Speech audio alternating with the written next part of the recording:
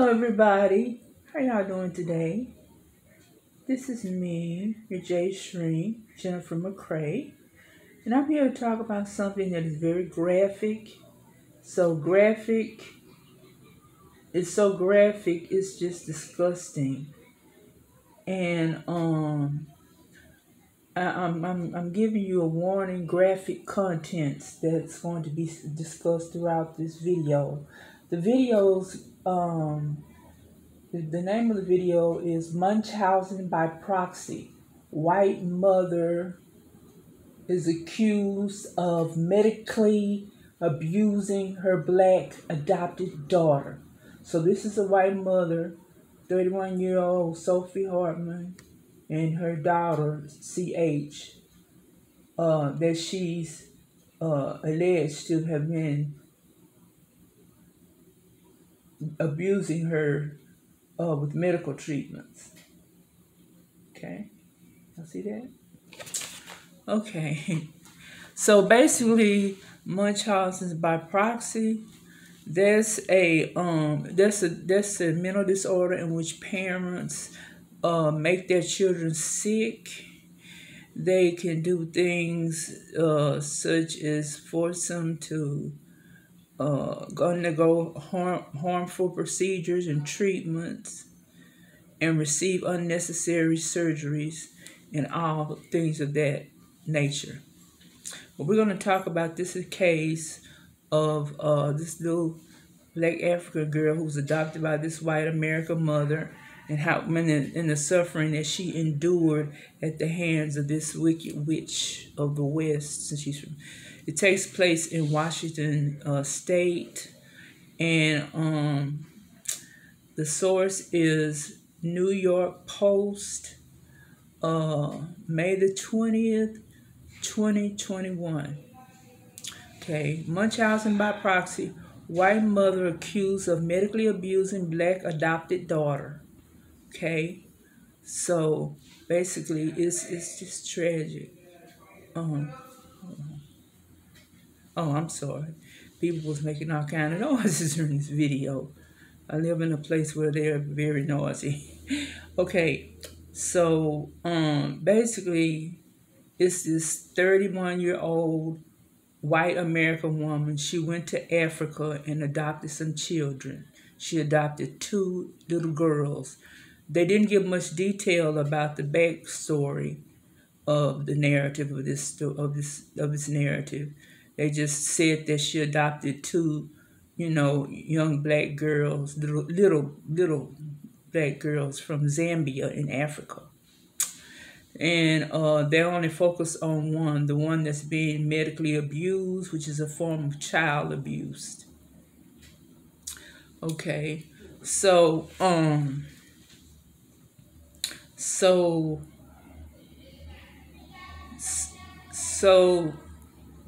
I'm sorry, y'all. They're just loud. So Sophie Hartman, she's a single mother of two black adopted children from Zambia and Africa.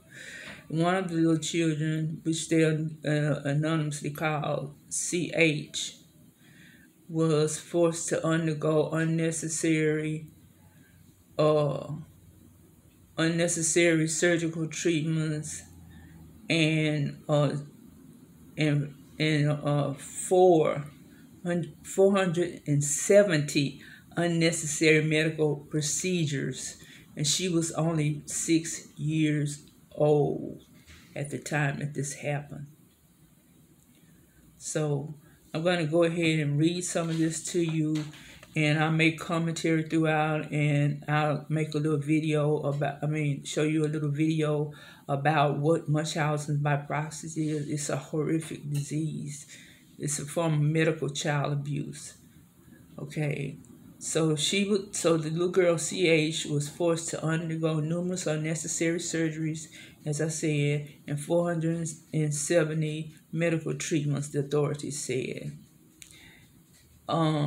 So she also had her daughter wear leg braces and went under the knife to install a feeding tube and a tube to flush out her intestines. Okay. So she's facing second-degree charges of assault of a child and of attempted assault of a child, a case medical experts call medical child abuse. So the doctor that discovered this, Dr. Rebecca Weister, of the director of Seattle Children's Hospital, she filed a complaint and investigation on February the 19th of this year, 2021, that prompted the investigation by the Department of Children and Youth Services.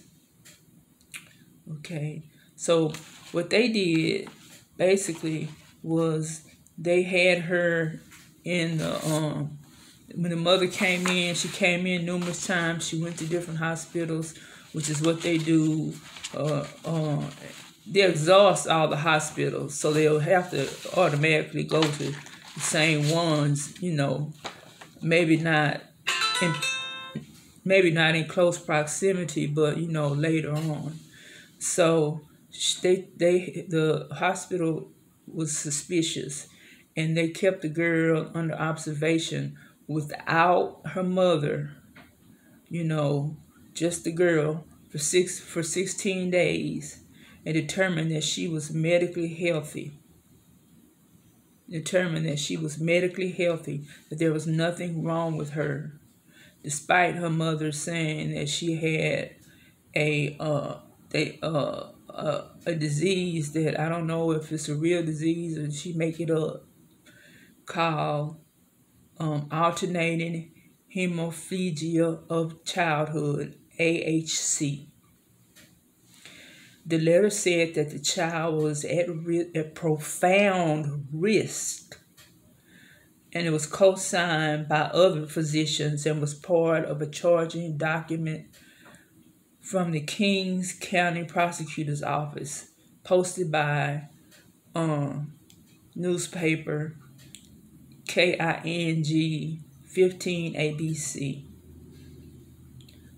Harmon was charged after the child was at that point, during her admission, during that 16-hour period, there was no findings or reports of symptoms to support any of the prior diagnoses that she gave. So while they were there and she was barred from there, or banned, then they saw that what she said was false. She made up the diseases and harmed the child.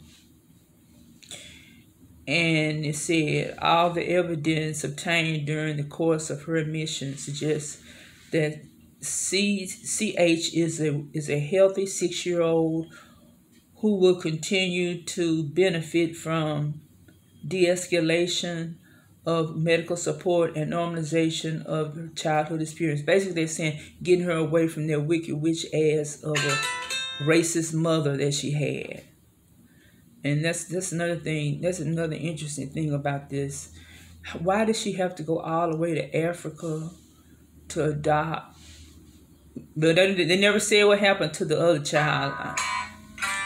I'm sorry, my phone is ringing. Okay. So they never said what happened to the sister, but we only know what happened to CH. But why did she have to go all the way to Zambia in Africa and adopt 2 black children and medically abuse one of them? They were healthy children when she got them from Africa. They never said what their ages were, but at the time of this investigation, she was 6 years old. Okay, so that the hospital said that they need to get away from that racist, wicked witch of a mother, and to so that she could continue with the normalization of her childhood. So because she is 6 years old, she's got feeding tubes, she's got tubes to flush out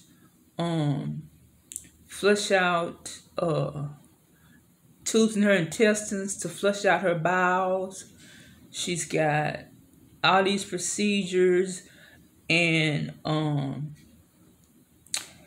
she also, the mother also had a tube implanted in her stomach so that she would have to, I'm sorry, so she would have to have all her food, water, and medicine come directly from the tube into her stomach.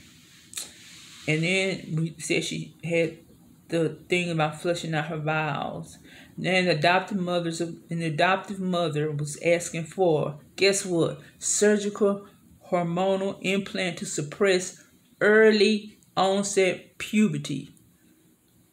Prosecutor said, this is a 6-year-old. She never got to experience normal childhood. She's back in the infancy. You saw in that picture where they had her with a pacifier. The one was looking at her, she is with the pacifier. That the child has the pacifier. And she's being fed, through tubes. She's not able to eat properly. She can't walk. She's in braces and wheelchairs. So whoever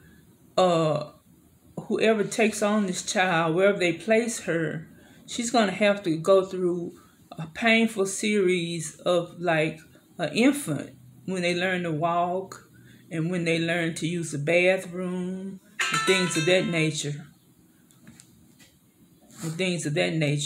I'm sorry, y'all. My phone keep ringing. But anyway, fundraisers were carried out around this time, and Miss Hartman used funds from the fundraiser to purchase a wheelchair accessible vehicle. She also subjected the child to let me see.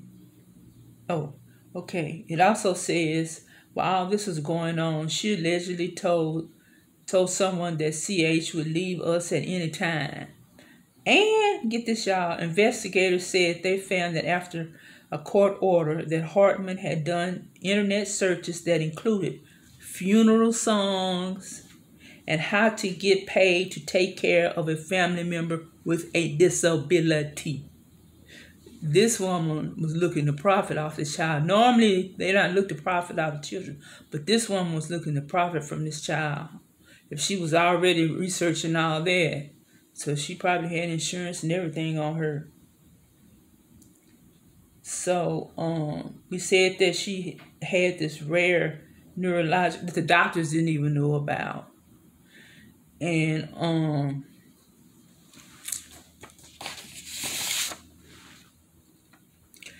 she told one of the investigators that I know she was walking right now, but she was literally paralyzed all day yesterday. Sophie Hartman, they said this goes on about her adopting her sister. They never said what happened to her sister. Was she treated normally or was she abused?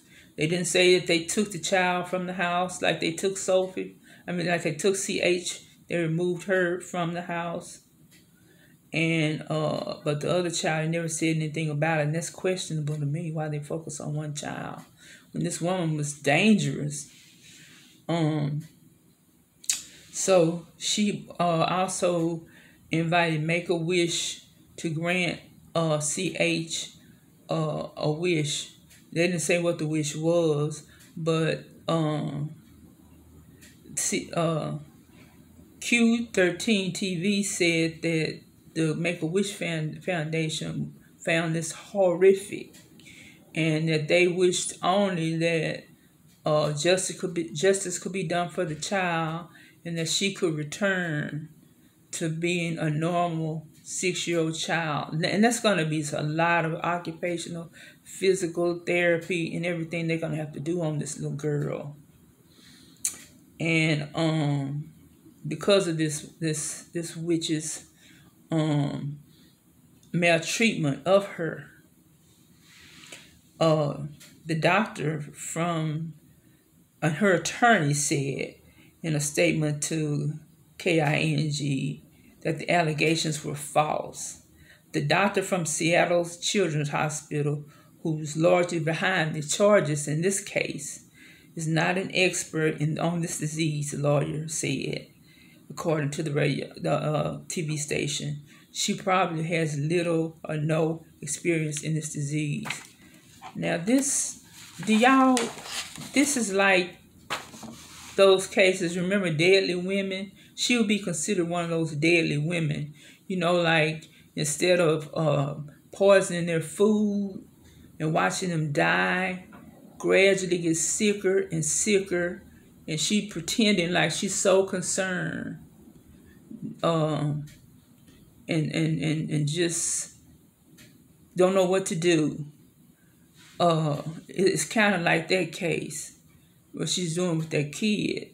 So I'm sure her story is going to be on Deadly Women eventually, but and she was 6 years old, and she wanted her to not undergo puberty, get an implant to not undergo puberty. She wasn't nowhere near puberty age.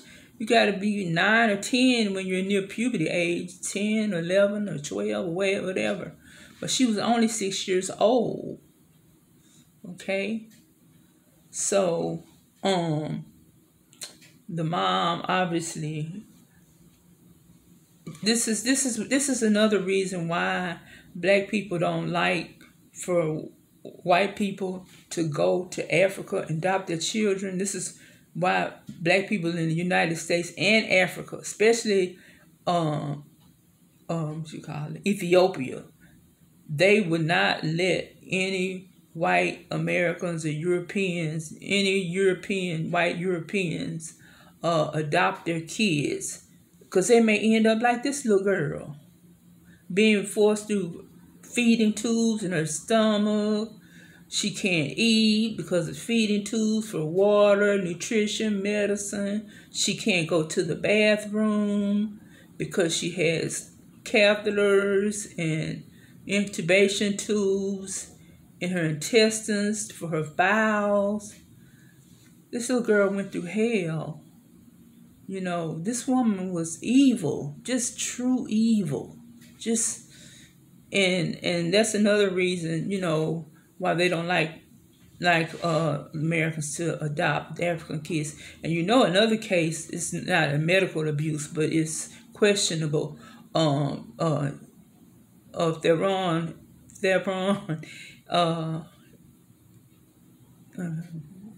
Charisse Theron, I'm sorry, I can't remember her name. Charisse Theron adopted her little son Henry and dressed him like a girl from when he was about a toddler to now. So he's now classified as a trans girl. So they don't want, white people adopting their kids and subjecting them to ridicule and humiliation, pain, and in some cases death. Okay, so I'm going to show you a little clip from the doctors that I got that's going to explain Munchausen by proxy in a little more detail. Gypsy Rose's story is real, yet still unbelievable. Dr. Judy, can you talk a little bit about what exactly Munchausen by proxy is, how common it might be? So Munchausen by proxy is an illness where the person who's supposed to will try to impose an illness on another person, usually somebody that's in their care. And they can actually impose this illness by inducing symptoms or doing things to actually physically make the person sick, or they can just falsify things very dramatic in their presentation. And oftentimes it's very hard to know this because they switch doctors, they move, so it's hard to keep track of the medical records themselves. And I think a really important part of this is that we don't have good prevalence rates because people are not coming forward and saying, this is what I'm doing to my child. So what we guess, though, is that in hospital settings, it's probably about 1%. So it's not that uncommon, but it is somewhat rare. You mentioned maybe a parent showing concern, but there are certain characteristics, maybe too much concern. Maybe, that's right. some red flags that these individuals exhibit. Absolutely. So one of the red flags is that they're very dramatic in their presentation of the child or whoever they're taking care of their symptoms. They are very dramatic in the language that they use. They like to sort of be a medical marvel, some kind of medical mystery. Yes. And there is a very controlling aspect where they will not allow you access to the patient without them being present. And oftentimes they actually do come with some medical knowledge of their own. Either they've been very well studied, they're a graduate student, or maybe they're even in the medical profession somehow, because it makes it easier for them to falsify these symptoms in a way that kind of makes sense. But a huge telltale sign is when what they're saying just doesn't match up to the medical and diagnostic testing.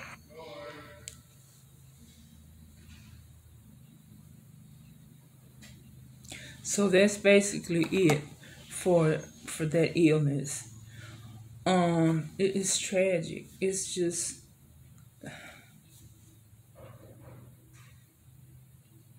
just I don't know. I don't know what to say about. I mean, I've heard of it before, but I've never really investigated into it like I have this story right here. And I'm sorry, I haven't investigated as I did this story right here. But you can imagine how the poor child feels, and how I'm just speechless, and I'm normally not speechless. But if you can, and I wanna that my thing from the doctors, I'm labeling that under fair use for educational purposes, because it's just telling about the story, and it's the copyright of 1976 fair use doctrine for scholarship, research, non-profit, and educational purposes. And I just wanted to include that I used the doctor's video for that. Please leave a comment. Subscribe to my channel. I have more about medical and scientific racism and things of that nature. If you can, please subscribe to my channel and hit the little notification button and share this video if you can. Thank you and have a nice day.